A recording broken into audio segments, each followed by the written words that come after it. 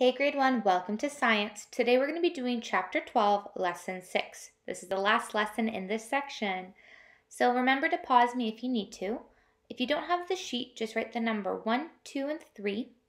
You do not have to write the sentences, and then you're going to write the answer, whether you think it's true or not true.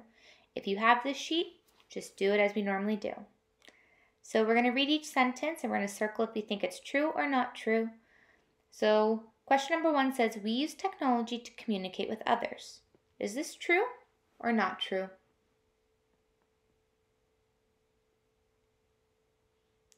Number 2 says, technology never changes. Is this true or not true?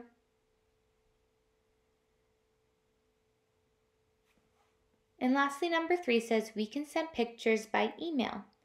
Is that true or not true?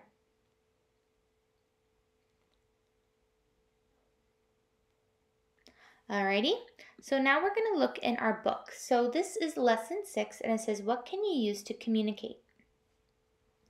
So we're talking about different communication devices. So people use technology to communicate every day, which is something that we are experiencing right now. We are communicating through Zoom, and some of you might have been communicating with me through Instagram, or your parents have been, and also through Edsby or my email. So we have lots of different ways to communicate, and then we're also using that a lot right now because of our COVID-19 quarantine situation going on. So this is a really good way to learn more about this, is we're actually living it. So we use technology to take pictures, to listen to the radio, and to help other people. So what are some ways you can use technology to communicate with other people? Well, down here it says click. You can use a digital camera.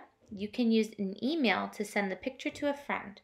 So for example, your parents have been taking photos of your work and sending it to me through Edsby or through my email. That way I can give you back feedback, and I can still mark your work, and I can make sure you're doing everything okay and that you're being super successful. Okay, so over here it also says that we're going to hurry because computers tell firefighters where to go.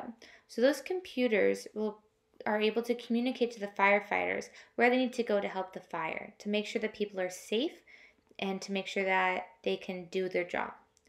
So other technology that we've been using is Zoom. Think about us with teaching, right? And for you to learn. We've been on Zoom together every single day to talk about our lessons. We've done grammar and phonics and math, science. We've done it all online, which is really interesting that we're able to communicate through that. And then some of you have also been playing your Pokemon Go and stuff like that. And you've been playing that through technology too. So you're able to communicate with your friends or other people. Now on this side it says, are you at the baseball game? No, you can listen to the baseball game on a radio. So in your car you can turn the channel to a radio, or maybe you want to turn on the TV and you can actually watch or listen to the game without actually being there. So you're able to still communicate. You're able to be a part of that scene or that what's happening in the world just by watching it or listening to it, which is a really nice way that they're able to communicate it to us as viewers or as listeners. Okay, so there's lots of different ways that we use technology to communicate.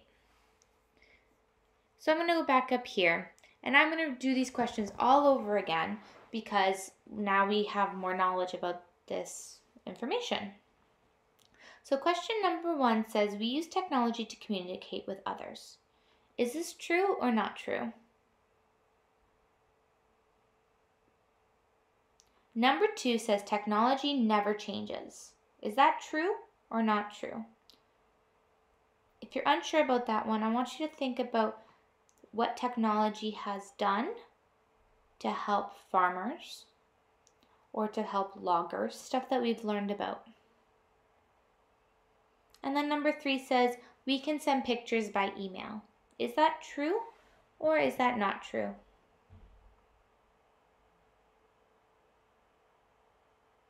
Awesome.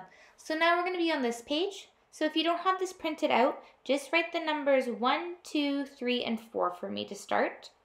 And then all you have to do is write down the missing word from the blank. So you don't have to write the sentences, just write the word that fits in each sentence. Okay, so at the top of our word bank, we have the words computer, technology, camera, and radio. Number 1 here says different kinds of blank can be used to communicate? Is it different kinds of computer, different kinds of technology, different kinds of camera, or different kinds of radio?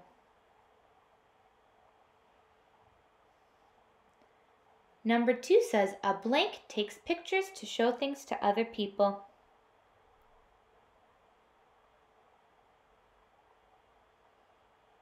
Number 3 says, a blank lets you hear different things.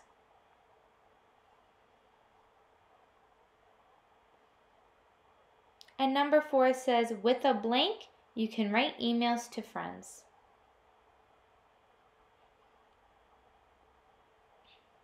Amazing.